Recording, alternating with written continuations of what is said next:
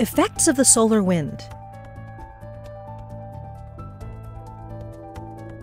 Presented by Science at NASA.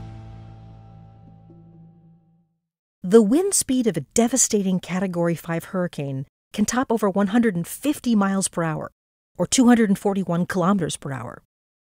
Now imagine another kind of wind with an average speed of 0.87 million miles per hour, or 1.4 million kilometers per hour. Welcome to the wind that begins in our sun and doesn't stop until after it reaches the edge of the heliosphere, the solar wind. The corona is the sun's inner atmosphere, the brightness that can be seen surrounding an eclipsed sun, and home to the continually expanding solar wind. Right now, the Parker Solar Probe, a NASA mission launched in 2018, is orbiting the sun and will get as close as 3.83 million miles, or 6.16 million kilometers, of the sun's surface. Parker is gathering new data about the solar particles and magnetic fields that comprise the solar wind. More specifically, two of its main goals are to examine the energy that heats the corona and speeds up the solar wind, and determine the structure of the wind's magnetic fields. While many theories describe the solar wind's history, this is what we do know. The solar wind impacting Earth's magnetosphere is responsible for triggering those majestic auroras typically seen at locations close to our north and south poles. In some cases, it can also set off space weather storms that disrupt everything from our satellites in space, to ship communications on our oceans, to power grids on land.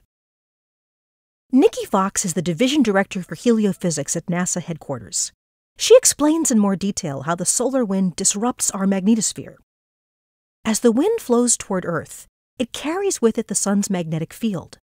It moves very fast, then smacks right into Earth's magnetic field. The blow causes a shock to our magnetic protection, which can result in turbulence.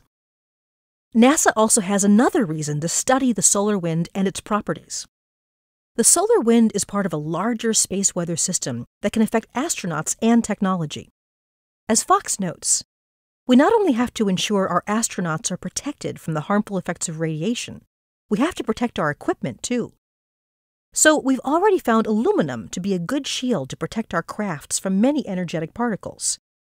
But there are also faster particles that travel at 80% of the speed of light, which can cause havoc with parts of a spacecraft.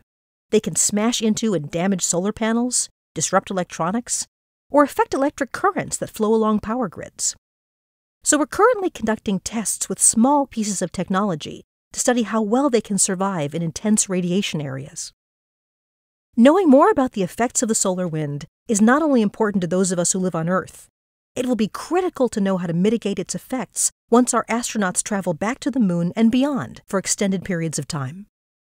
Fox concludes, "My feeling is, if the sun sneezes, Earth catches a cold, because we always feel the impact of what happens on the sun thanks to the solar wind." Get blown away by the science behind the solar wind at science.nasa.gov.